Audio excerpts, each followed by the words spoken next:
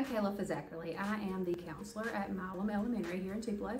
And I chose to go into counseling because after 13 years in the high school math classroom, I realized that relationships were more my thing. And I love teaching, but building on those were more important to me at this time. So after 13 years, I have come to Milam to do counseling, and you know, 6th grade was never really a thought in my mind, but I've really enjoyed being with this group at such a transitional year as they go from 4 separate elementary schools or cottage school or different, you know, locations around Tupelo, including homeschool. And when they come here, it's their first time to all be together. So it's been really fun helping them navigate those new relationships and work through some of those conflicts they may have, or how they're differing from their peers and how they're changing as they go.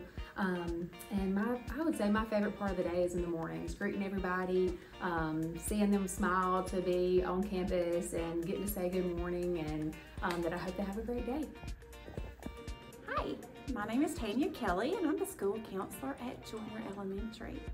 I think the thing that influenced me most to go into counseling was hearing my husband's personal story about how he was called into the counselor's office one day in high school, and his high school counselor told him how much he could do with his life and encouraged him, and had a huge influence on him getting into college and his success today. And when I heard that story, I thought, oh, that's what I want to be, someone that influences others to be at their best.